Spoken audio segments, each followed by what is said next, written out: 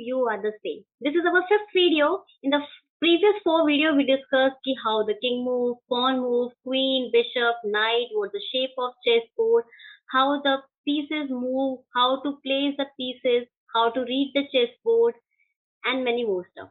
In today's class, we discuss how to do Two-Rook Checkmate. Two-Rook Checkmate is very easy. We learned simple techniques so you can easily do Two-Rook Checkmate. So I arrange the position. Now I take the white king and put to E1 square and take the black king at and put to D4 square. Now I take two rooks, one put at H2 square and other one is A3 square. Clear?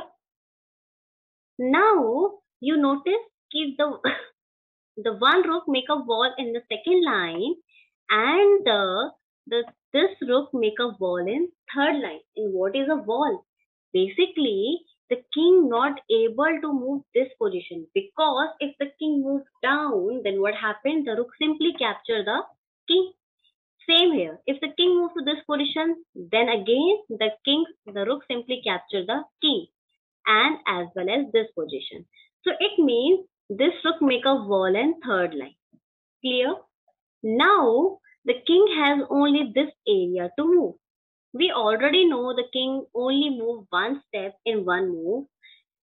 So the king has an option to move in these five squares.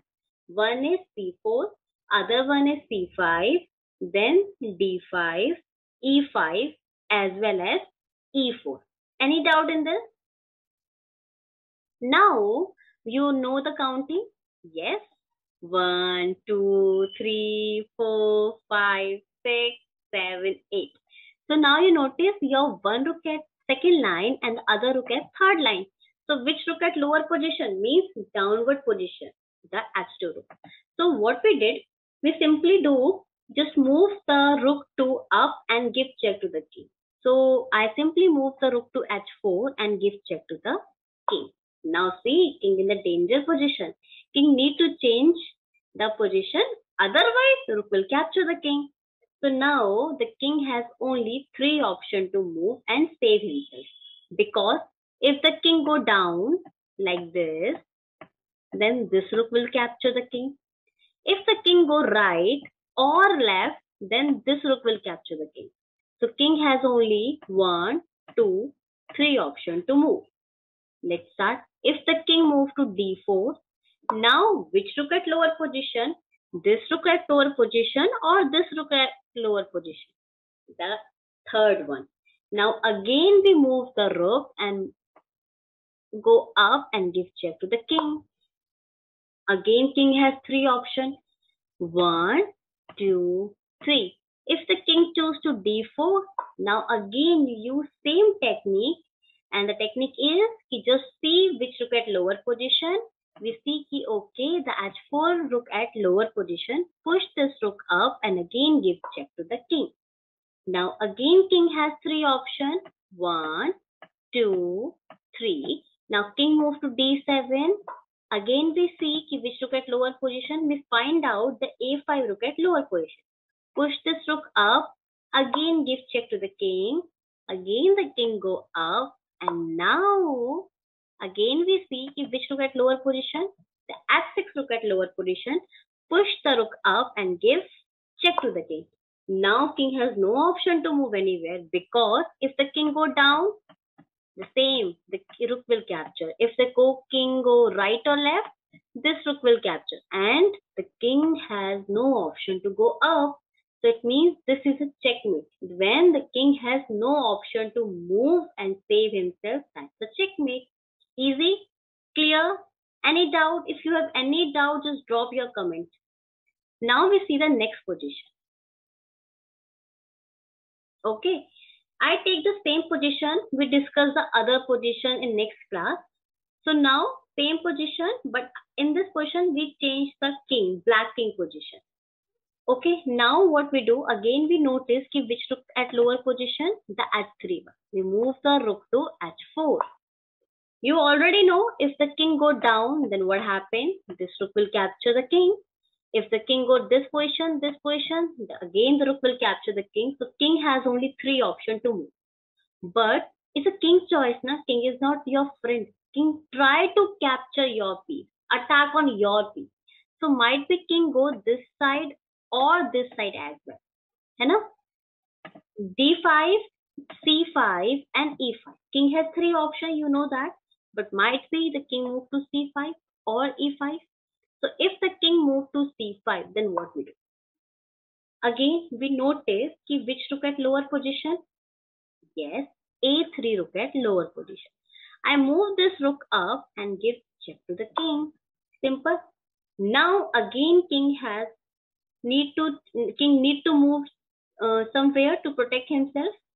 Again, king not able to move this side, this side, this side, this side, this side. Yes, you know the answer because rook will capture the king. Now king has option only move to B6, C6 and D6. Now king think if I go to B6, then I can easily attack on this rook. Yes. So if the king captures the rook, then the white has only one rook and it's difficult for white to do checkmate. That's why the king moved to B6. Now what happens? Some students do mistake just see which rook at lower position and move that rook and again give check to the king. But in this position, what happened? The king simply captured you. And you feel so sad. Oh, I lose my rook. So, in this position, what you do? When you see now the king is near to your rook, you just run away. Now you see you have a lot of option to move your rook. But we want we see if we move down, then our ball is break. The king simply go down. Now what we do? We simply move our rook only on this line. Now let's see which option is best for the rook to move. If you move to this position, it's a bad move. The king will capture you. If you move your rook to this position, again this is a bad move because again king capture you. If you move like this, so you feel okay, relax. Now the king not capture me. But the problem is the king move to C6 and again you need to run away. Again you need to change the rook position. Clear? So now what we do? We simply move our rook to last square like this. Again there is not a good move. Why? Any idea? I give you 1 minute. Just find out. You think is why I'm saying this is a bad move. This is not a good move.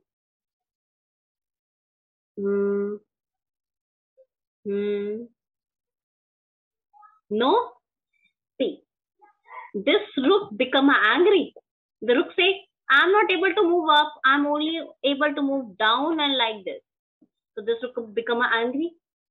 Yes, because this rook not move upward side. It means if you move your rook to h5, then both rook not play nicely.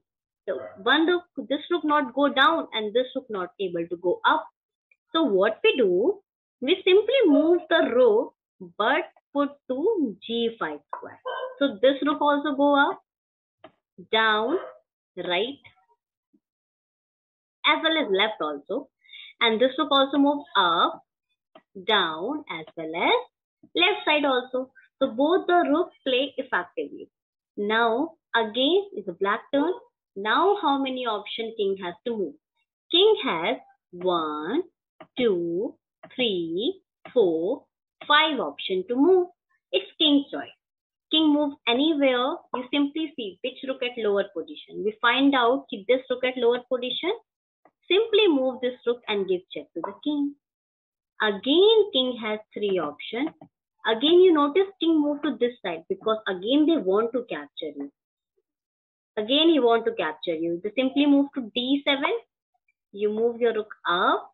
And now if the king moves to e8, which rook at lower position? Just tell me the answer fast. Yes, h7 is a downward position rook. So you can simply move the rook to h7 and give check. And now king has no option to move anywhere. So that's a checkmate. So understand what do you mean by checkmate and how you do two-rook checkmate? We discussed the discussed a lot of position, but in today's class we simply see the two scenario, that basically two position with different scenarios. Clear? If you have any doubt, any issue, just drop your comment. I try to solve your query as early as possible. Bye bye. Enjoy your day.